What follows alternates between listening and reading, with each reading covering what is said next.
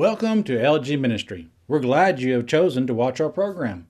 My name is Cougan Collins, and I'm the minister at the Long Grove Church of Christ. Our hope and desire is that you will open up your Bible and study along with us.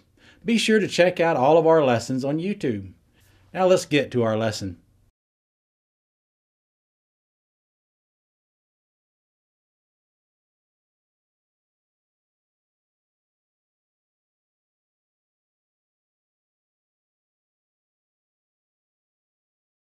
The book of Romans is considered one of the greatest letters Paul wrote. Some have said that it contains the heartbeat of Christianity. Alexander Campbell said the message of Romans becomes a key to all of Paul's letters. A man by the name of John R. W. Stout describes Romans this way: "The epistle to the Romans is the fullest and most coherent manifesto of the Christian gospel in the New Testament. In it, the Apostle Paul unfolds the whole counsel of God. There is a grandeur, a comprehensiveness, a logic about his exposition which has commanded the admiration and compelled the study of all succeeding generations." Many more quotes could be made that talk about how great this letter is. It's also the longest letter that Paul wrote. Though this was the sixth letter Paul wrote, you'll notice that you'll find it to be the first book listed right after the book of Acts in the New Testament. Some think maybe the reason it was put first was because it was the longest and because this letter is considered his masterpiece. Paul did not write the letter with his own hands, but dictated it to Tertius, who added his own greeting near the end of the letter, Romans 16, verse number 22. Of course, if you want to get technical, the Holy Spirit is the true author of Romans. It is implied that Phoebe was the one who delivered this letter to Rome, Romans 16, verse number 1. Most believe that Paul wrote this letter while he was at Corinth for 3 months on his third missionary journey around AD 57 to 58.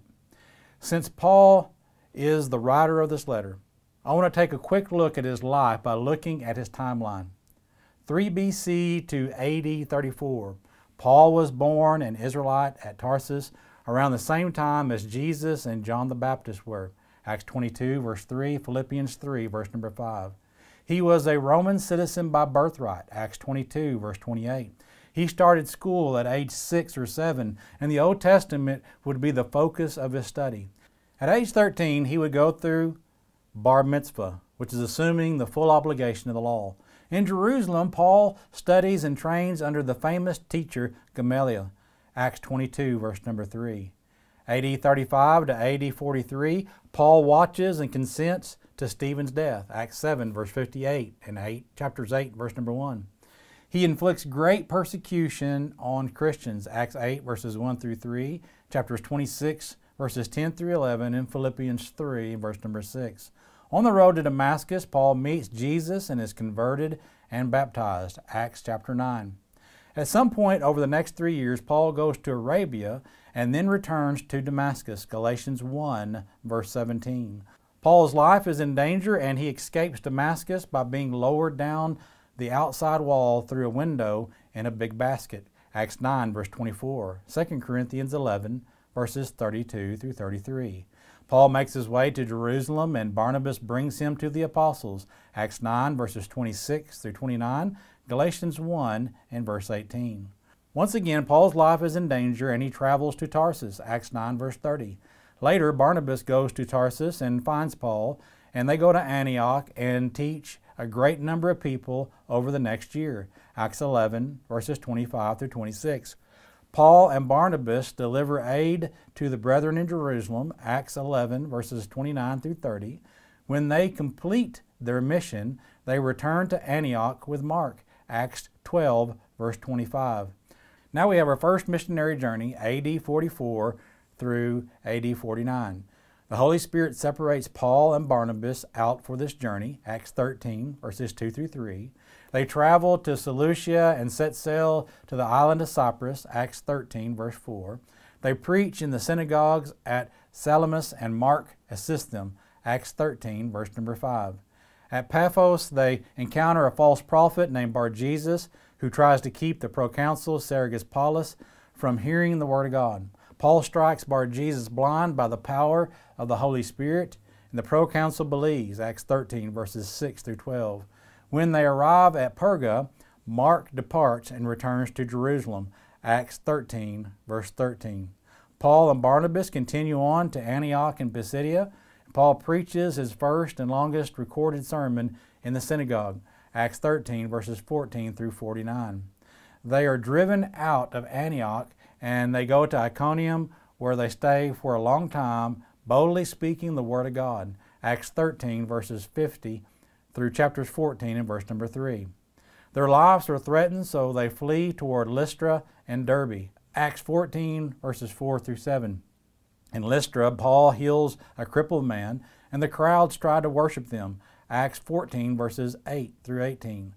Paul is stoned and dragged outside the city, presumed dead, but he gets up and goes back into the city, and the next day Paul and Barnabas go to Derbe, Acts 14, verses 19 through 20. At Derbe, they make many disciples. They return to Lystra, Iconium, and Antioch to strengthen the churches and to appoint elders, Acts 14, verses 21 through 23. They preach at Perga and return to Antioch in Syria, where they report to the church everything that happened on their journey, Acts 14, verses 24 through 28. Paul and Barnabas are sent to Jerusalem to ask the apostles and the elders if Gentiles must be circumcised. They decide that Gentiles don't have to be circumcised, and they send Paul and Barnabas and other men back to Antioch with a letter explaining this, Acts 15, verses 1 through 34, and Galatians 2 and verse number 1. They preach and teach at Antioch, Acts 15, verses 35. Paul possibly writes Galatians from Antioch. Now we get to the second missionary journey, AD 50 to AD 54. Paul and Barnabas separate from one another over Mark, Acts 15, verses 36 through 39. Paul and Silas join forces and go through Syria and Cilicia, strengthening the churches, Acts 15, verses 40 through 41. They go to Derbe and Lystra, and Timothy joins the journey, Acts 16, verses 1 through 5. They go to Troas, and Paul has a vision of a Macedonian man asking for help, Acts 16, verses 6 through 10. They sail to Neapolis and travel to Philippi, where they meet Lydia and convert her and her household, Acts 16, verses 11 through 15. Paul and Silas are thrown into jail after Paul cast a demon out of a slave girl, Acts 16, verses 16 through 25. A great earthquake opens the jail doors and the chains holding the prisoners. Paul and Silas convert the Philippian jailer and his household, Acts 16, verses 25 through 34. They preach the Word of God in the synagogue at Thessalonica and convert men and women, Acts 17, verses 1 through 10. They flee to Berea and convert more people. Paul goes to Athens while Timothy and Silas stay behind. Paul sends word for them to join him, Acts 17, verses 10 through 15. Paul preaches to the people at Athens, converting men and women, Acts 17, verses 16 through 34. Paul goes to Corinth, and Timothy and Silas join him there. They teach the Word of God for a year and 6 months there, Acts 18, verses 1 through 17. Paul writes 1st and 2nd Thessalonians. Paul returns to Antioch of Syria after stopping at Ephesus, Caesarea, and Jerusalem, Acts 18, verses 18 through 22. Now we come to the third missionary journey, AD 54 through AD 58. Paul travels through Galatia and Phrygia, strengthening the disciples, Acts 18, verses 23. At Ephesus, Paul baptizes some disciples in the name of Jesus who had only had John's baptism, Acts 19, verses 1 through 7. Timothy is sent to Corinth, 1 Corinthians 4, verse 17. He returns to Ephesus later, 1 Corinthians 16, verses 10 through 11. Paul writes 1 Corinthians. Paul preaches in the synagogue for 3 months and then at the school of Tyrannus for 2 years, Acts 19, verses 8 through 10. He sends Timothy and Erastus into Macedonia, Acts 19, verse 21. On his way to Macedonia, Paul stops at Troas to meet up with Titus, but he never shows up. Acts 20, verse 1. 2 Corinthians 2, verse 13. Paul meets up with Titus, possibly in Philippi, and writes 2 Corinthians, sending Titus with the letter to the Corinthians. 2 Corinthians 7, verse 6, chapters 8, verse 6, Acts 20, verse 2. He goes to Greece for 3 months and writes the book of Romans, Acts 20, verses 2 through 3. From Greece, Timothy and other brethren go ahead of Paul to meet him later at Troas, Acts 20, verse 4 through 6. Paul stays 7 days at Troas and partakes of the Lord's Supper, Acts 20, verse 7 through 12. He travels to Assos by foot and sails to Mytilene, Chios, Samos, Trogelum, and stops at Miletus, Acts 20, verse 13 through 16. Paul sends for the Ephesian elders and he exhorts them, Acts 20, verses 17 through 38. From there he sails to Kos, Rhodes, and Patara, and they stop at Tyre for 7 days, Acts 21, verses 3 through 6. Next, he stays at Ptolemais for 1 day, Acts 21, verse 7. At Caesarea, Paul stays with Philip the evangelist, Acts 21, verses 8 through 14. Okay, next, we have the account of him being in Jerusalem and the journey to Rome, AD 58 through AD 62. Paul goes to Jerusalem and is arrested in the temple, causing a mob, Acts 21, verses 15 through 36. Paul speaks to the mob, Acts 21, verses 37 through chapters 22 and verse 21. He speaks to the Sanhedrin Council, Acts 22, verse 30 through chapters 23 and verse 10. Some Jews plot against Paul and take an oath not to eat or drink until they kill him, Acts 23, verses 12 through 23. Paul is sent safely to the governor Felix in Caesarea, Acts 23, verses 23 through 25. Paul gives his defense to Felix, but he leaves him bound for 2 years, Acts 24, verses 10 through 27. Paul speaks before Festus and appeals to Caesar, Acts 25, verses 1 through 12. He speaks before King Agrippa and almost persuades him to be a Christian, Acts 25, verses 13 through 26 through 32. Paul and other prisoners began their journey to Rome, Acts 27, verses 1 through 2. At Sidon, Paul gets to visit with his friends and continues on to Myra, Acts 27, verses 3 through 5. They change boats and sail to Fair Havens, Acts 27, verses 6 through 8. Against Paul's warning, they set sail for Phoenix. A strong wind comes through and forces them by Clauda and then out to the sea until they shipwreck at Malta, Acts 27, 9 through chapters 28 and verse 1. At Malta, Paul survives a viper bite and heals many of the natives over the next 3 months, Acts 28, verses 2 through 10. From there, they sail to Syracuse and stay for 3 days, Acts 28, verses 11 through 12. They sailed to Rhegium and then to Puteoli, where he was allowed to stay 7 days with his brethren, Acts 28, verse 13. In Rome, Paul stayed for 2 years under house arrest in his own rented house, where he could receive visitors and preach the word, Acts 28, verses 17 through 31. Paul writes Philemon, Colossians, Ephesians, and Philippians. Timothy is in Rome with Paul part of the time, Philippians 1:1, Colossians 1:1, Philemon 1:1. Timothy was in prison at some point during this time, Hebrews 13, verse 23. Now let's look at the time period of AD 63 to AD 67. Paul is released from his first Roman imprisonment as he anticipated, Philemon 1, verse 22, Philippians 2, verses 19 through 24. He possibly goes to Spain, Romans 15, verse 28. Paul goes to Crete, where he leaves Titus to work with the church, Titus 1, verse 5. He travels to Miletus, 2 Timothy 4, verse 20, and possibly goes to Colossae, Philemon 1, verse number 22. Paul meets up with Timothy in Ephesus and leaves him there to work with the church as he travels to Macedonia, 1 Timothy 1, verse 3. He was at Troas, where he left his books and cloak, 2 Timothy 4, verse 13. Paul goes to Philippi and possibly writes 1 Timothy, Philippians 2, verses 19 through 24. He possibly writes Titus on his way to Nicopolis, where he planned to spend the winter, Titus 3, verse number 12. After 2 years or more of being free, Paul is arrested again.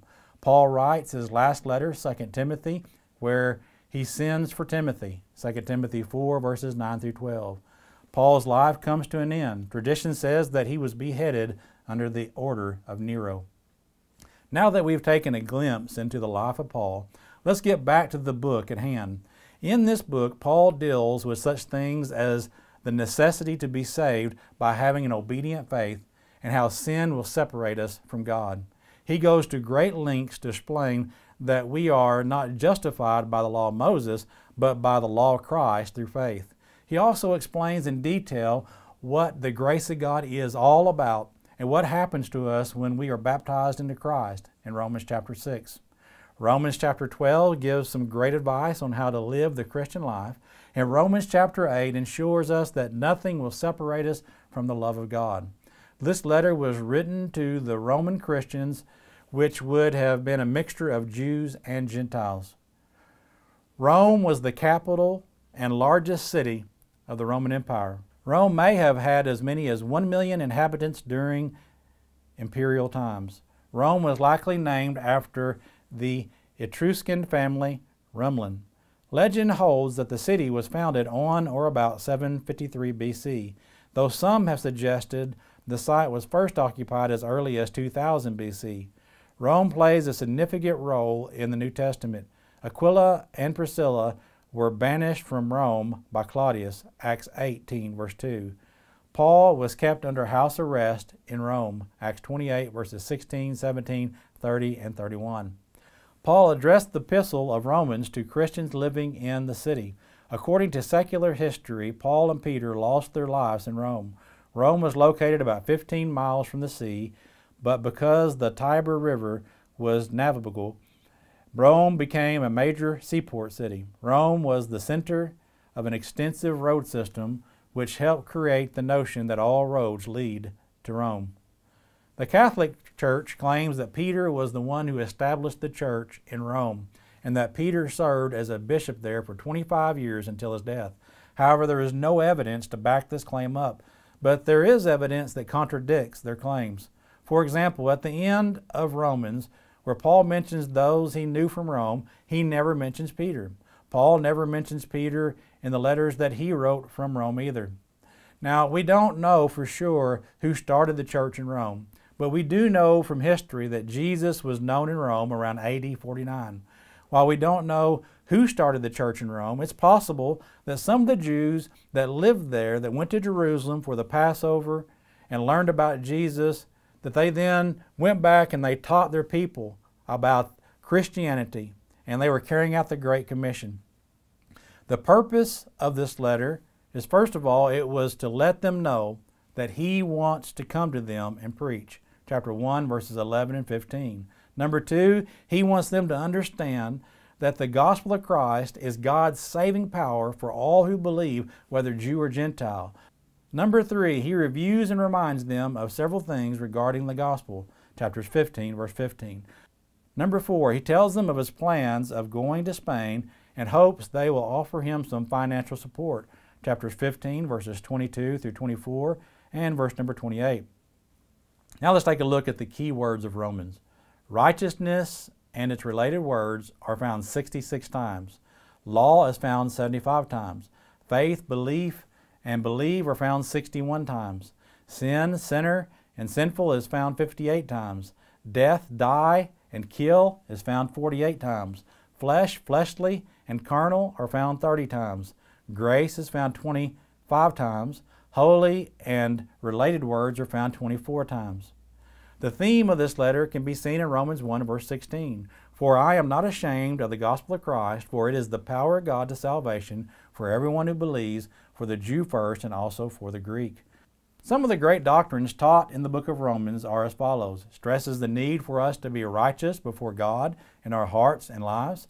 Stresses justification through an obedient faith and the forgiveness of sins. Gives a clear picture of what happens when we are baptized into Christ. Teaches how we are no longer under the law of Moses. Teaches how God is involved in our lives and how no one can separate us from Him. The book of Romans is designed for those who hunger to know more than just the basics. While Romans covers some of the basics, it's a more complicated letter that is often misunderstood and misinterpreted by those wanting to push their various doctrines. As students of the Bible, we need to be able to answer those who use Romans 1 through 4 to teach that we are saved by faith only, and use Romans chapter 5 to teach original sin, and use Romans 9 through 11 to support dispensational doctrines. By the time I am through with the book of Romans, you should be able to deal with all of these false doctrines I mentioned and many more.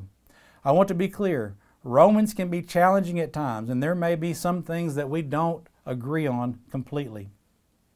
Mr. Haley suggests 2 reasons Roman is difficult to understand.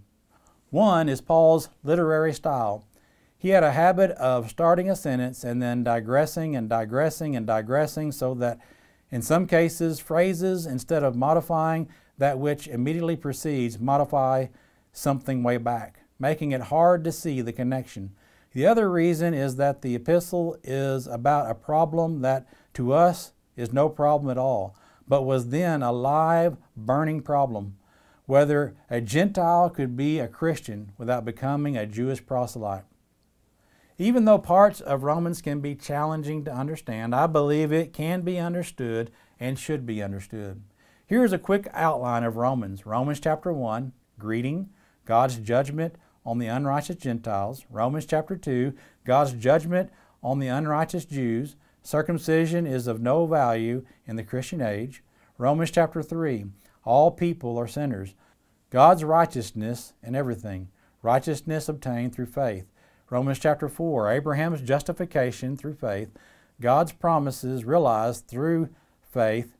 Romans chapter 5, peace with God is possible through Jesus, repairing the tragedy of sin as introduced by Adam and continued by all people. Romans chapter 6, dying to sin and living to God. Slavery to righteousness rather than to sin. Romans chapter 7, Christians are released from the law of Moses. Humanity's inability to keep the law. Romans chapter 8, life in the Spirit, future glory through the love of Christ. Romans chapter 9, God is not unjust in His inclusion of Gentiles. Romans 10, the necessity of preaching the gospel so that all may hear and be saved. Romans chapter 11, the possibility of salvation for Israel even while God grafts in Gentiles. Romans 12, living life as a sacrifice in response to God's sacrifice of grace, life in the body of Christ. Romans chapter 13, submission to governmental authorities, love and moral purity.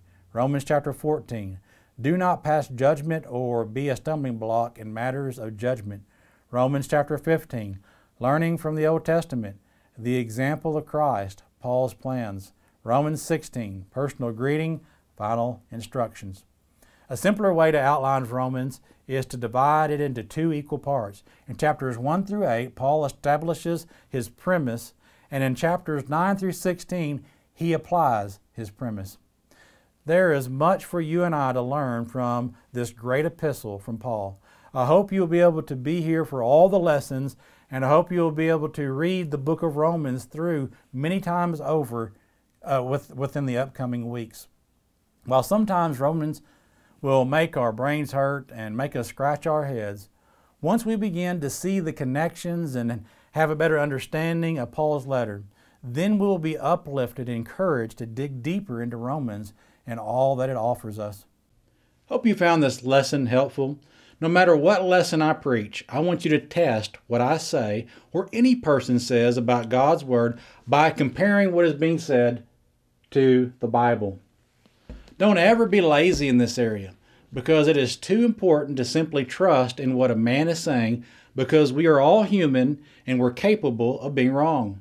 One thing we know for sure is that God's Word will not lead us astray, so we can always trust in it.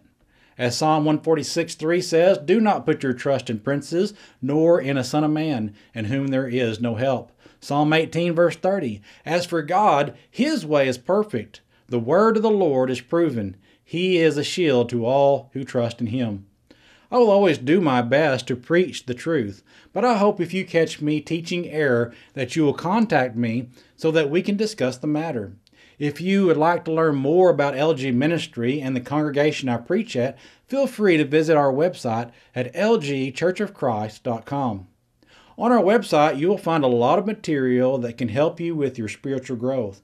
On our main page, you will find an online correspondence course that you can take that will walk you through the basics. On our sermon page, you will find just about every sermon I've preached at my local congregation. You will also find some audio sermons and Bible class materials that you are free to study and use. On our article page, you will find tracts that you can read and print off and articles that have been written for our local paper. Finally, on our video page, you'll find our new video lessons like the one that you're watching now. I know we live in a fast-paced world where it seems like we don't have time to do much of anything. But I want to encourage you to find time out of each day to sit down and to study God's Word. Life is great and there's nothing wrong with being busy, but we must be careful that we don't get to the point where we get so busy that we fail to take time to feed ourselves spiritually from God's Word. We must remember that God is supposed to be our number one priority. If you find my lessons to be helpful, be sure and tell people about our program so that others can hear sound lessons from the Bible. I hope you have a blessed day.